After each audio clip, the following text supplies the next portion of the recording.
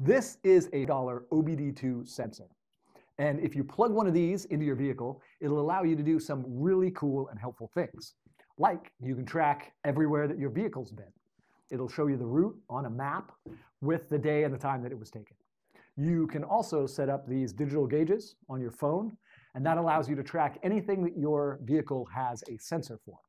So I set up a bunch of gauges to help me tow. I was able to see things like my transmission oil temperature. It's something that my vehicle doesn't normally show me. You can see and clear all of the fault codes on your vehicle, as well as the check engine lights. And you can do a whole bunch of vehicle diagnostic tests. So all of this can be done without knowing anything about cars.